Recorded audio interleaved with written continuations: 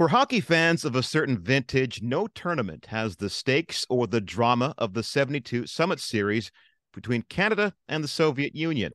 And while the collective memory of the tournament has been whittled down to moments like Paul Henderson's iconic game winning goal that ended the series, there is much more to the story than meets the eye, or in this case, the rink. Now, 50 years on, that story is being told for the first time.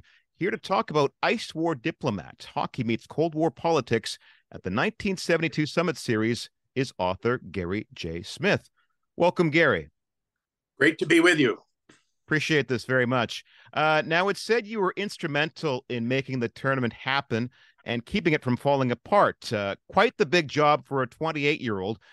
Let's start with the first half of that statement. How did you make the tournament happen?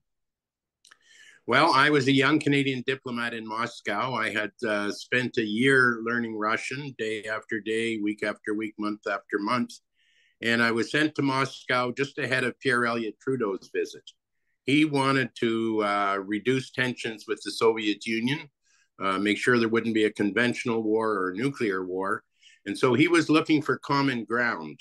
And my job at the embassy was to work on exchanges. And what better common ground was there than hockey?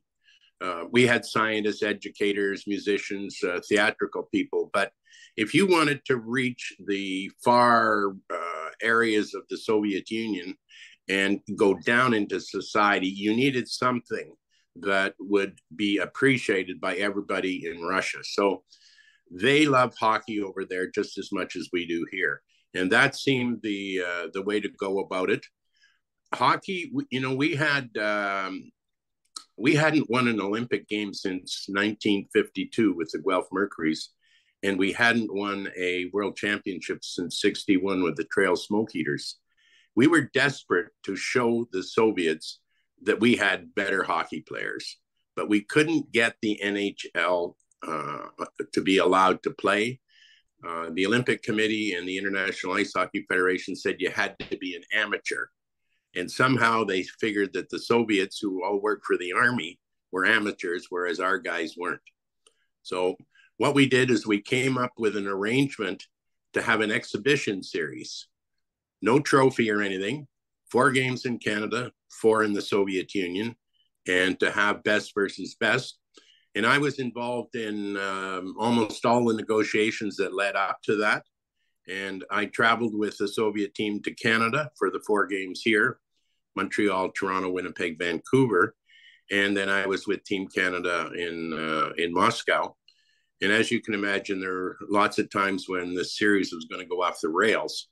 And my job, I was told by the people in Ottawa, your job, Gary, make sure that this series gets to the end.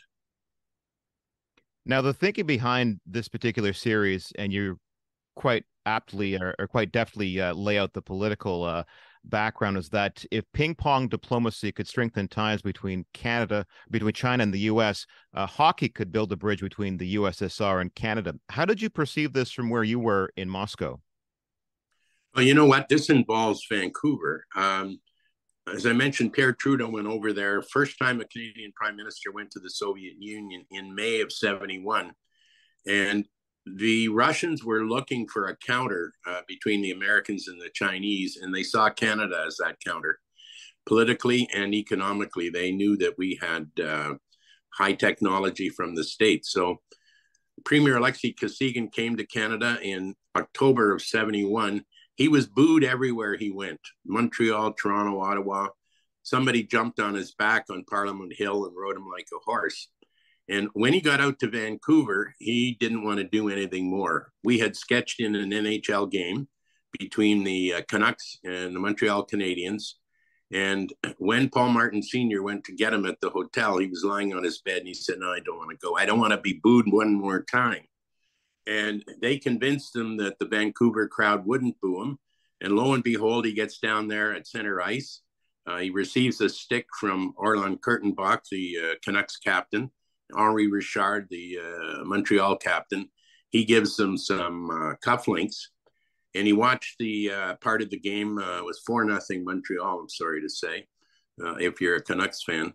But at that moment, he saw because he got such a big round of applause, and for the very first time, the Soviet flag flew in an NHL arena. So he started to think, okay, the best way to get to Canadians and improve relations with Canada is through hockey. And in order for us to reach an agreement with the Soviet Union, we needed a green light at their political level. And so that visit to Vancouver was instrumental in helping pave the way for the Summit Series.